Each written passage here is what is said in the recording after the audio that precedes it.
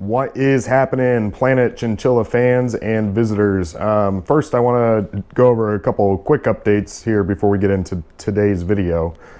First and foremost, I just want to go over kind of the publishing schedule that we're going to be going with from here on out on Planet Chinchilla. The new goal, just to kind of make the site a little bit more unique, is that most of the posts that you find on the blog at planetchinchilla.com are going to start having some kind of video associated with it, which just means that the publishing routine will pick up. There will be more content for you guys, which is more of a thank you just for coming, subscribing, and liking what we have going on the channel. But in general, you should see an uptick in the amount of videos just to help you guys get more acclimated to owning a chinchilla in general.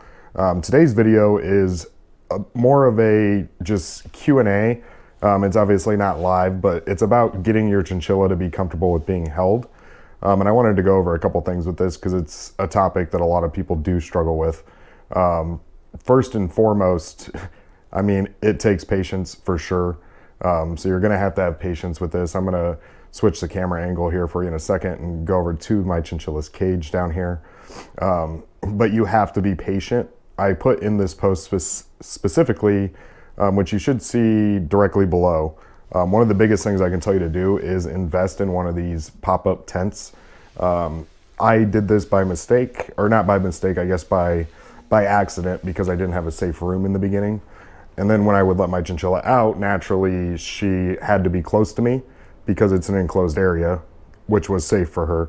But this helped build the bond way faster. We're talking like a week or two, as opposed to using an entire room, which I'll show you the difference here in just a second. That's tip number one. Tip number two is patience. Tip number three is just be around them, talk to them, interact with them. The quicker they can get comfortable with you, the faster all of this is going to be. That's the biggest key. I mean, get them out of the cage as often as possible. Get them interacting with you. Get down on the floor with them if you have to. Whatever you got to do, just do it, because it does work. It will make a big difference in the grand scheme of things if you're constantly around them. I even used to have my office right next to her, down in the same room that we're in right now. She's in hiding because she hates being on this camera. We're going to have to work on that for sure. But it helps dramatically. And when you do finally get them to like being held, don't push your luck. If, you know, she wants to get out, here's that animal play tent too real quick. I just step right in. I mean, even me and my son can get in there. I typically only use this if I need her in a really controlled environment to shoot these videos for you guys. Otherwise, she gets this entire room. And what I'm trying to say is, if she's out running around this entire room down here, during the first few weeks of owning them, it's going to be a lot more difficult for her to be comfortable being picked up because she can just run away from you. And I don't know if you've tried catching your chinchilla yet. I mean, good luck. But it's a lot more difficult than people think to just round these guys up and easily grab them and put them back in the cage. So get something like this. Like I said, I did this on accident. I didn't know it would work so well.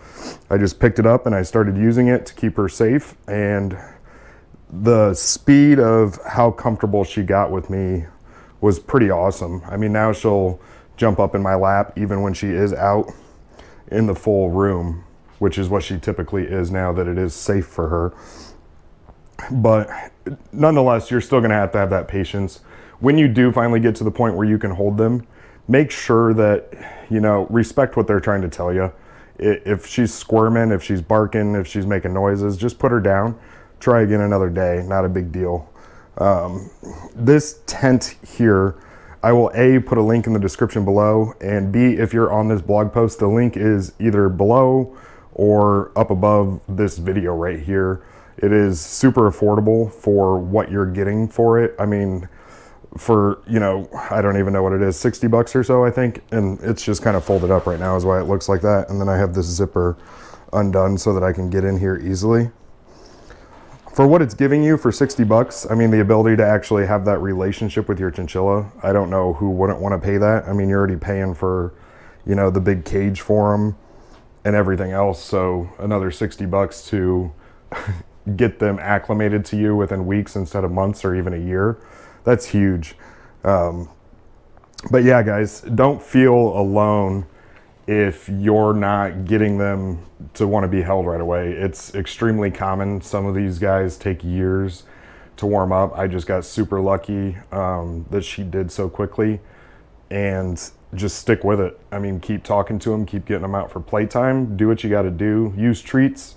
Obviously in moderation. You don't want to go crazy with sugar-filled treats with these guys. It can mess up their stomachs. But if somebody asked me if do chinchillas want to be held, I would say it takes time, and no, right off the bat. But will they eventually like being held? Yes, absolutely. And how do you get your chinchilla to like you holding them? Just trial and error and warming up to each other. That's it.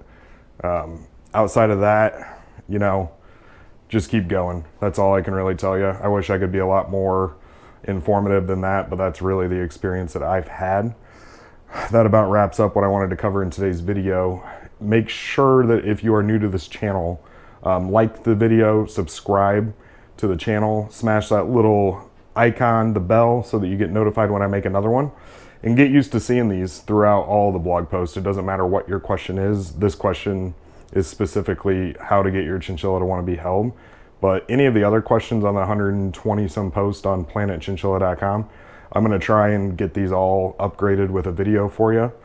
And that's what you can have to look forward to for everybody who's been coming. I appreciate it, and we will see you next time. Thanks for stopping by.